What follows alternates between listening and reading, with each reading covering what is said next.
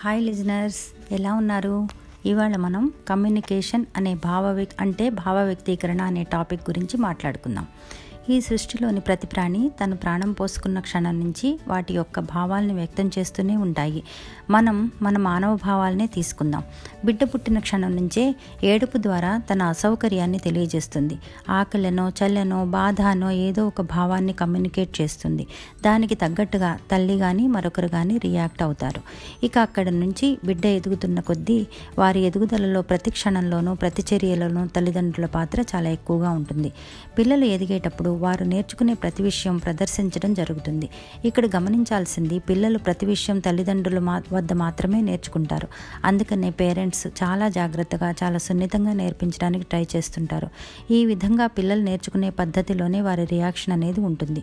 ఈ మధ్య కాలంలో మనం ఎక్కువగా వింటున్న మాట, వారిలో కమ్యూనికేషన్ స్కిల్స్ లేవు అనో, ఫలానా వాళ్లకు కమ్యూనికేషన్ స్కిల్స్ ఎక్కువ అనో వింటున్నాము.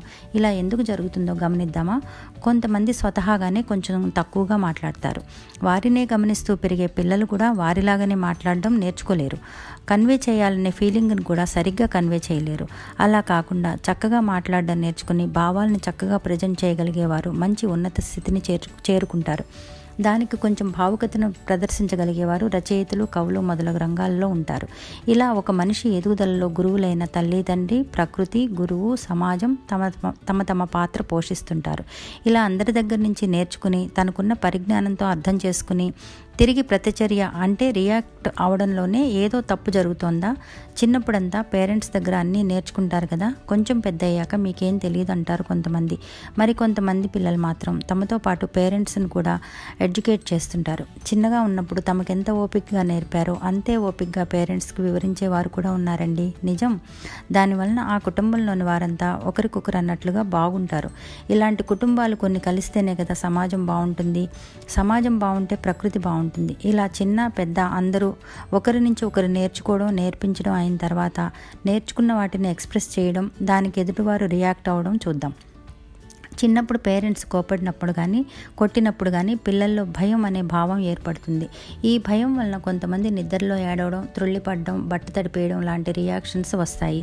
సిబ్లింగ్స్ కానీ, ఫ్రెండ్స్ కానీ ఇష్టం లేని పని చేసినప్పుడు కోపం అనే భావం ఏర్పడుతుంది. ఇలాగే సంతోషం, బాధ, దుఃఖం ఇలా చాలా రకాల భావాలు మనుషుల్లో ఏర్పడతాయి.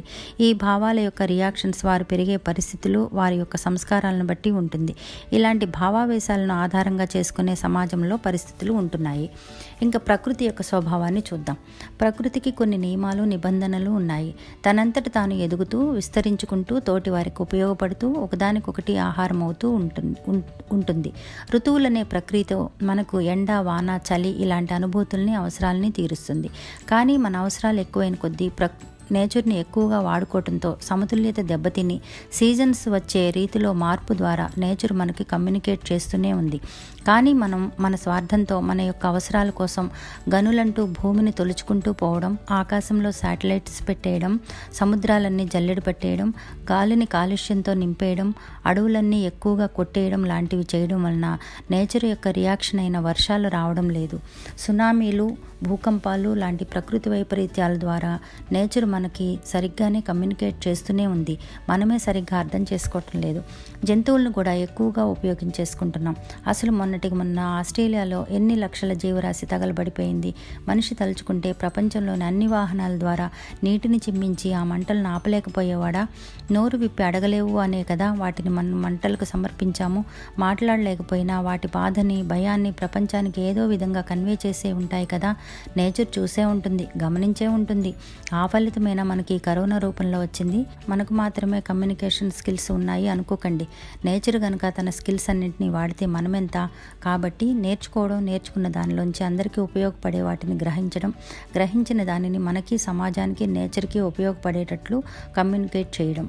ఇలా మనుషులు, ప్రకృతి వారి వారి విధులను ఒకరికొకరు కమ్యూనికేట్ చేసుకుంటూ సక్రమంగా నిర్వహించుకుంటుంటే లోకా సమస్త సుఖినో భవంతు అయిపోదా? ప్రయత్నిద్దామా మరి. బాయ్.